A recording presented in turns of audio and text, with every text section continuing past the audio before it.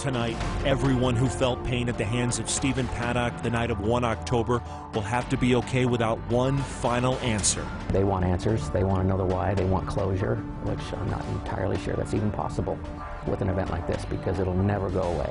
And although we will likely never have all of the answers, we will never forget all of what was lost that night. Those 58 angels are always in my heart, always on my mind.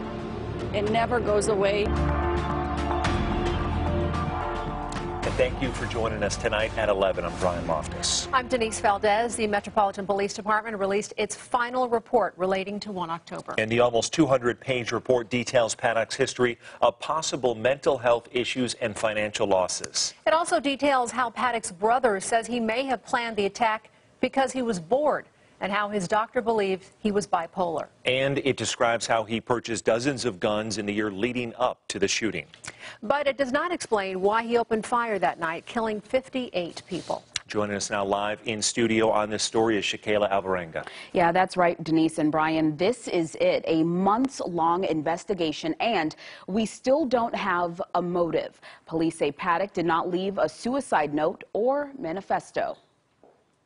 I'm getting emotional as we speak about it, and maybe because for the first time since October 1st, we're able to take a step back now and think about actually what happened, and but yeah, it's an emotional thing. It is. Sergeant Jerry McDonald has been involved with the 1 October case since the beginning.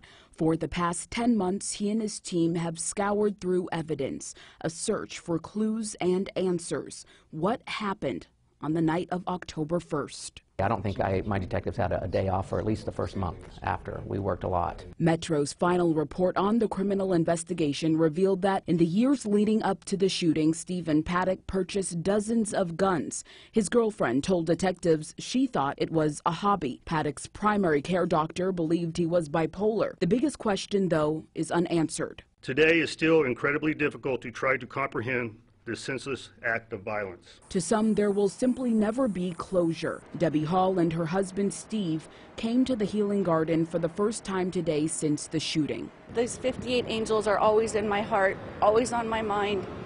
It never goes away. The anxiety is always with me, but they're in a better place. And for my 58 strong, God bless you. It was a tragedy that affected the entire community. Now McDonald says he and others can start to heal. And I'm a native Las Vegan, right? So I drive on the strip all the time, and you see things, and the memories come flooding back. But I just hope, that the families of the 58 can somehow find a way to put this behind them.